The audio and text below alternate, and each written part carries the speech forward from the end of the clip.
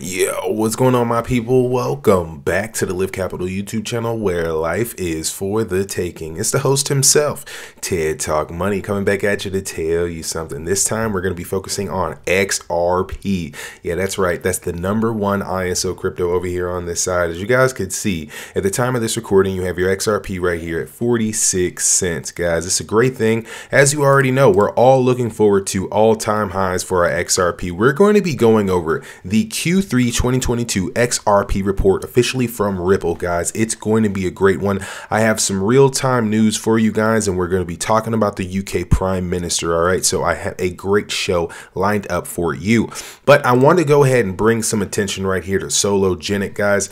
You already know what it is, so we're going to be giving you guys a bit of a deep dive and a background for it. Sologenic in itself, it's already being watched by 3.6 million people on 3.6 million watch lists, so people are really looking forward to see where this whole thing is going to be going, an XRPL project. So if you have any XRP, of course, you might have been airdropped some Solo. Look forward to our update on that. Next up right here, I'm sure you guys already know Elon Musk has bought Twitter. So you see it here, Elon Musk has fired Vijay Gadde, the head of legal policy, trust, and safety, who made the decision to permanently suspend Donald Trump.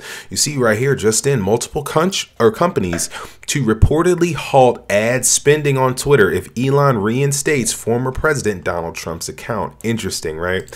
Next right here, you have Janet Yellen says, "I don't see any signs of a recession in this economy at this point," she says. Treasury Secretary cited low unemployment as being a key factor in the country's economic well-being during a recent interview, y'all. Come on now. As you can see, prices are going up, gas prices are going up, energy prices are going up. We all can see it. Does this woman need a seeing eye dog? Next up right here, guys, some interesting information right there. As y'all can see, D-Boost, big shout out to you, D-Boost. You went on ahead and he got the one-of-one exclusive Lift JoJo that was out there. Of course, guys, we're going to be on the lookout to show you guys more and more that's happening with the Serious JoJo team, so look out for more developments with that. Looking good. All right, next up right here, I thought this article was really interesting because it's more so confirmation about everything that we talk about institutional demand. So if you are new to our channel, the reason why people are really into the ISO community is because really we're looking forward to the institutional demand that will really come for this DLT after regulations, after ISO adoption, when you actually have full-scale crypto adoption. So what you guys are seeing here is a majority of institutional investors are buying crypto because of its high potential upside. So to give you guys a little bit of a background right here, you guys could see it coming out from CNBC. They took this poll, and you can see 43% of those that were a part of this poll said high potential upside is the reason why they're investing in crypto. You have innovation, decentralization, free from government intervention, but they see the upside in crypto. All right, keeping that in mind, you have 48% of high net worth investors are a part of that global crypto, adoption, while 10% is actually traditional hedge funds. So I say that to say that we're going to be going into the age of the individual investor. Okay, really, that's where we're going.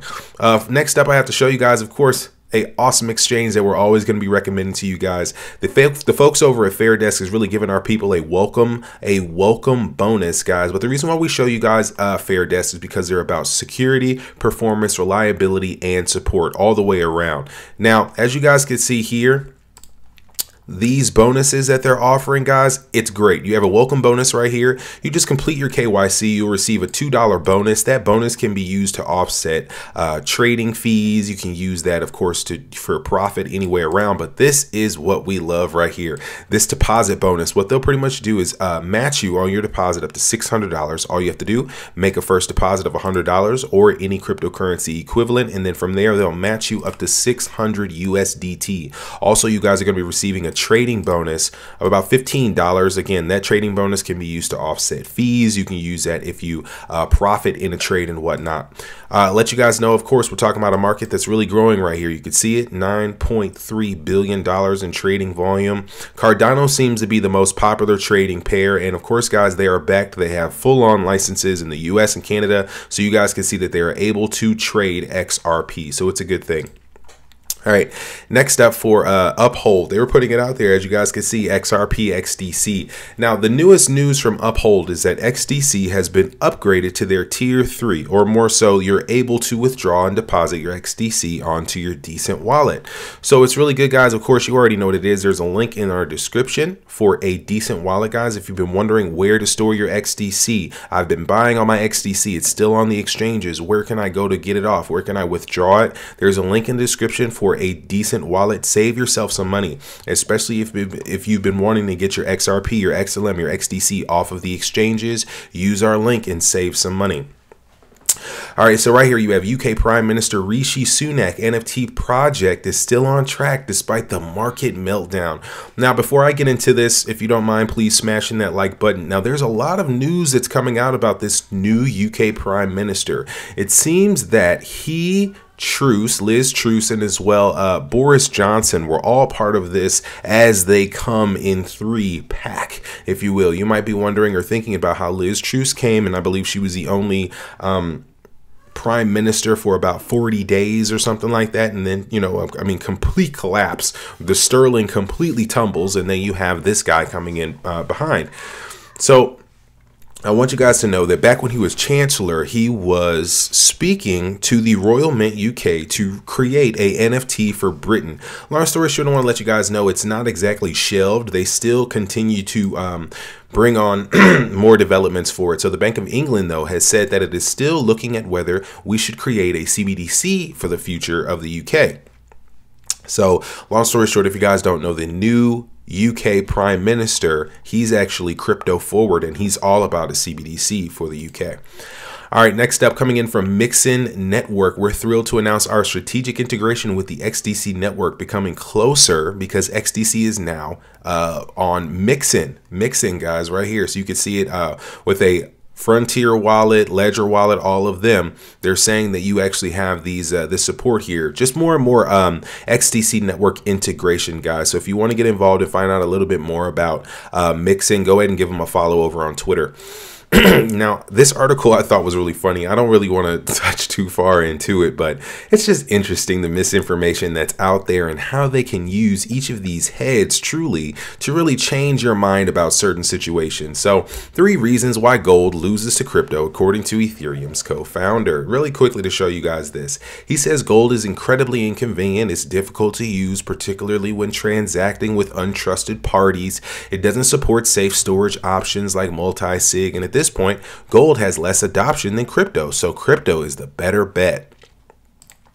Letting you guys know something right now, what they're working on behind the scenes is really boosting the value of natural resources. That's the thing. Gold, silver, palladium, iridium, all of them, they're natural resources. It's God's money, okay? Currency, paper, fiat, that's nothing, yet we all trust it. What we need to really trust is natural resources and commodities. That's the real precious value.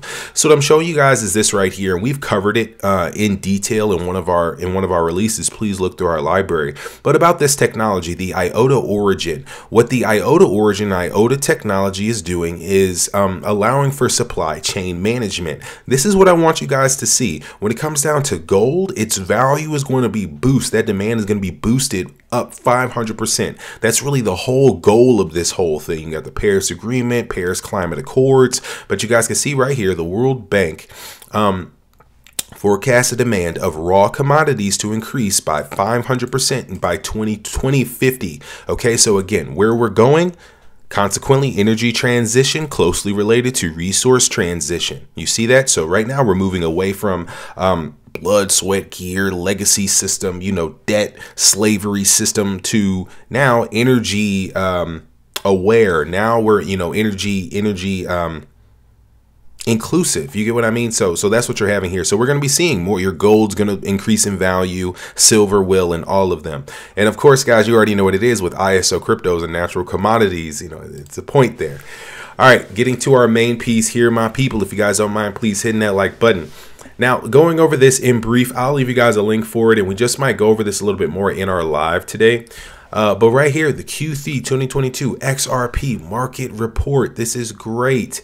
Now, a few things that that kind of stuck out to me is this: Ripple's XRP holdings are now below 50% of the total outstanding supply for the first time. All right. So a lot of people obviously have been saying that, well, XRP is completely controlled by Ripple. Ripple XRP is basically the same thing. It's just a centralized coin. Well, as you guys can see here, according to Ripple's various wallets, the amount of XRP held for the first time is below 50 billion, or 50% of the total outstanding supply. Critics have pointed to the company's XRP ownership as an indicator that the XRPL is controlled by Ripple. This is not true, period. The XRPL uses federated Byzantine consensus to validate transactions, add new features, and secure the network, which means that each validator node gets one vote regardless of how much XRP they own. Ripple operates 4 out of the 130 plus validator nodes on the XRPL. And so people really have to realize that Ripple, what they're doing, their solution for the world, it's there. Okay, liquidity crisis, ODL, it's already solving a solution. But XRP, the solution to that solution, or the security, what's going to secure that solution, that already in itself is open source technology. Okay. So you guys can see that it's really about the mechanism and how it's going to be held, how they can control the solution. And Ripple is that. So they're saying here in Q3, the macroeconomic environment continued to experience considerable volatility in response to geopolitical and economic events, ranging from further escalation in the Russia-Ukraine war to declining economic health in the Eurozone and the UK, right? So everyone is seeing a global recession everywhere. In addition, a persistent, strong U.S. labor market and a stubborn headline inflation prompted what some perceive as a hardline stance towards bringing down inflation in the US. Pretty much this whole crypto market summary, putting it all out there. While equities continued to sell off, crypto companies maintained hiring freezes and conducted layoffs. Just putting this whole market report out for everybody. But let's get to the main piece here. This is what we really want to show you guys. Global regulation. All right. So I want you guys to see here about what the SEC was putting out. And you guys already know it, but this is coming out from Ripple themselves. What they want to say is that the SEC continued its game of regulation by enforcement while still not providing any clarity to the crypto industry. Despite many clamoring for the thoughtful policy making, SEC Chair Gary Gensler repeatedly claimed that crypto regulations have been clear for years, and the industry does not need any specific rulemaking for projects issuing tokens. In addition, he remarked that multiple federal agencies overseeing securities could undermine market regulation, which only underscores there is a lack of alignment on how to regulate crypto. You guys see that?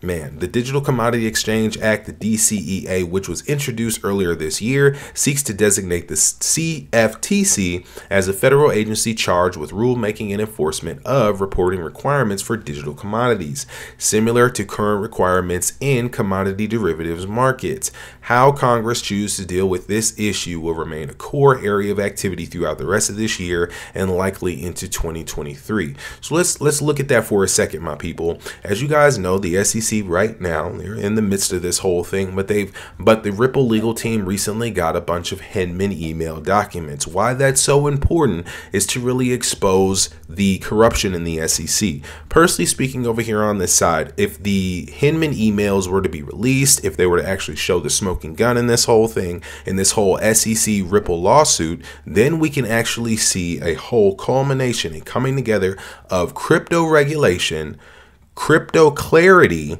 and ISO adoption happening at the same time.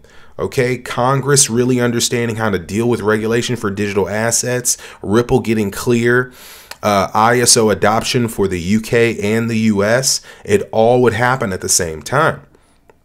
The industry applauded the EU's lawmakers as they finalized the markets in the crypto asset regulation. That's the MEXC, which establishes a single set of rules across Europe for crypto regulation. Y'all, that's what we've talked about. If you are new to our channel, that's what we've talked about. This MEXC, this framework is going to be copied all the way around. Right now on the world stage, the US is just diddling their fingers. They're just playing with their thumbs. You know, what's going to happen? Where's the digital dollar? Where's the actual move towards a real-time gross settlement? And that's really where whole the FedWire introduction is supposed to come. But this framework, this regulation is going to be about for everyone. In the UK, the new Economic Security Secretary of Treasury stated that the UK government will press forward with its plans to become an international hub of crypto despite the recent leadership changes. Okay, and then they talk about Do Kwon, South Korea, and Interpol. Give you guys a little bit of a background. The XRPL in the NFT space, as you guys know, Balmain reached out over to Ripple, of course, for their NFT creation, which is great. Also, guys, if you want to know a little bit more about XLS20, that's going to be the new NFT standard, bringing advanced features like automatic royalties, co-ownership of assets, and more without the need for smart contracts. That's going to be awesome, guys. It's really great. A lot of the stuff that's going to be coming to the XRPL. So, guys, I don't really want to hold you up too much. Let's look right here about XRPL interoperability, though. So, the XRPL interchain operability expanded into Q3 as Poly Network integrated XRPL into its cross-chain bridging system. This is the third large-scale bridge to add XRPL after multi-chain, which we've reviewed with you guys. All bridge has as well. So you're going to be seeing this more and more and more. Look at this. The total number of trust lines in the quarter decreased by over 1 million as a number of token projects lost traction during this challenging year. You guys see that. So in the past year, in this past quarter, XRPL projects plummeted in the sense that they lost a lot of traction over this past quarter. With that said, the number of unique token holders, token wallets notably increased, reflecting a growth in users on the XRPL. So you guys see it, that even though the token projects lost traction, more and more users came to the XRPL. The Solo token, the flagship token of Sologenic, was the most actively traded on-chain this quarter, excluding XRP. So yeah, guys, they're going to continue to build and build. Tokenization of carbon credits are going to be coming to the XRPL, which we've covered that a little bit with you guys. So I am so excited to see the future with ODL. Truly, let me talk to you guys about this. This is really important as well. On-demand liquidity go live in Brazil. Okay, BRICS nations. And APAC growth continues. In Q3 was a strong quarter for ODL as Ripple entered new markets and customers continue to leverage on-demand liquidity for use cases beyond individual payments such as treasury and bulk payments. Now, if you are not familiar with what ODL is, or on-demand liquidity, it's Ripple's mechanism, if you will, to supply, it's in the name, self-explanatory, on-demand liquidity for payment corridors. For instance, right now, when it comes down to cross-border payments, usually there's this thing called destination banking or destination accounts. You know what I mean? You actually have to have bank accounts across borders and whatnot. What ODL allows, it eliminates all that intermediate banking. It eliminates the middleman. You can have on-demand liquidity, instant clearing and settlement for remittances, for treasury payments, bulk payments, all of that. So of course, what's the solution to a liquidity crisis? On-demand liquidity. So notably, Ripple partnered with TravelX to launch ODL in Brazil, Brazil being a BRICS nation, initially allowing transactions between Brazil and Mexico. As you guys know, the remittance market is a $1 trillion industry. Brazil is a key market for Ripple, given its importance as an anchor to business in Latin America. Through its partnership, TravelX Bank can offer more affordable cross-border payments to their customers by eliminating the need for pre-funded destination accounts. That's what I was saying. While delivering near instant settlement, providing 24/7, 365 access to liquidity. You guys think that's small? You guys think that just ODL is just not going to have demand at all in the world? Come on. New and existing customers announced their use of ODL for treasury flows, including FOMO Pay, Singapore-based institutional payment solution. I remit, one of the largest non-bank remittance services in the Philippines. So yeah, Ripple continues to grow and is a absolute juggernaut. But guys, I appreciate you making it to this part of the video. If you haven't done so already, please hit the like button, hit the subscribe, and hit the bell so you don't miss out on any of our updates. But guys, I'll holler at you later. Peace.